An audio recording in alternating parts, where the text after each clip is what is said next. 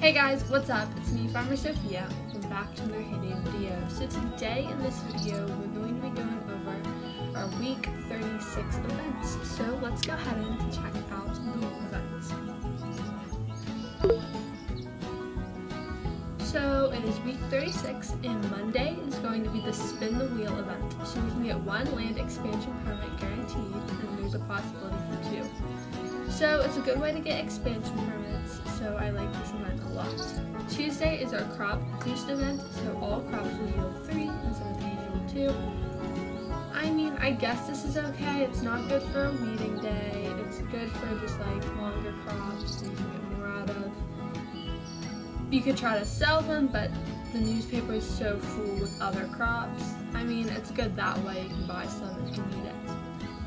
Wednesday is our boat event, so we can get some extra boosters that way. I like this one. I normally just fill one, and it's usually good boosters.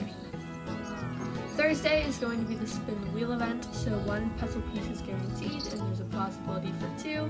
So Monday and Thursday are kind of boring, so yes. Friday is our town booster event, so we get double coins, and Saturday to Sunday is our global truck orders event.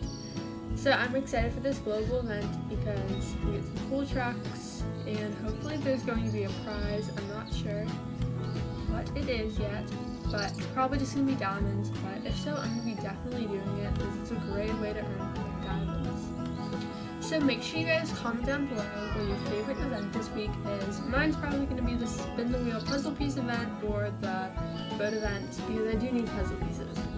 So I want to know what yours is, so comment down below. And I will see you guys next time for tomorrow's video. I hope you guys enjoyed. Bye!